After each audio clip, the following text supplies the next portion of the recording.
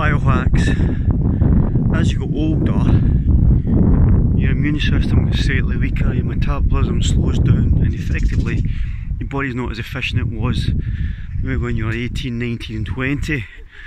So biohacks, what can you use to rev up your immune system, to strengthen your immune system in order that your body can still be fairly efficient?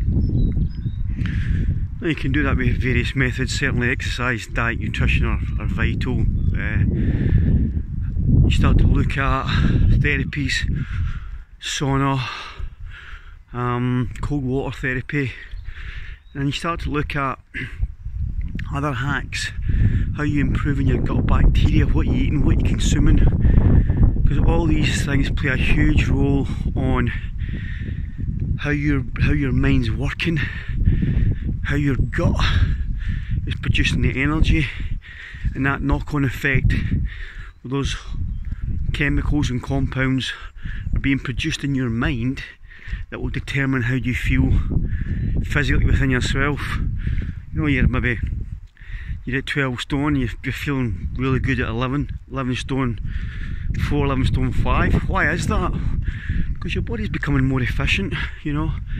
The exercise, the endorphin kick, the adrenaline, the hormones, and in the current climate with the cost of living crisis and heating gas and so on and so forth, then the problems can become bigger than you want them to be, because you're feeling under pressure.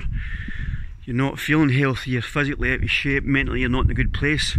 So it's paramount that you actually look after yourself more so as you get older, and that way you can cope with situations when they come into your life with less stress, because the more stress you have in your life, then that can be detrimental, high blood pressure and so on and so forth.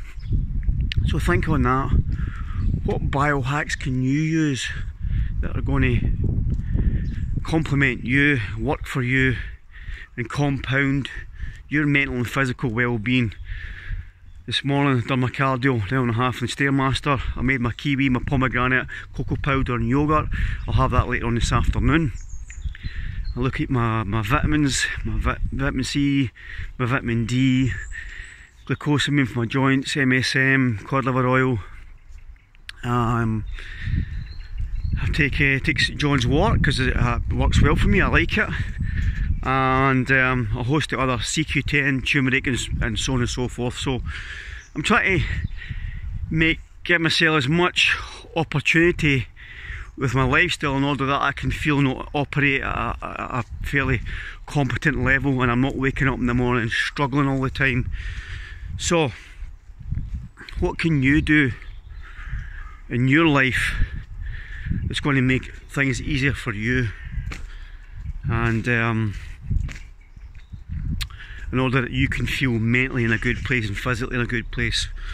Because what you think about, how you feel, what you do, your body, your environment, people you spend time with, your surroundings, it all adds up. Yeah? Okay, get on it.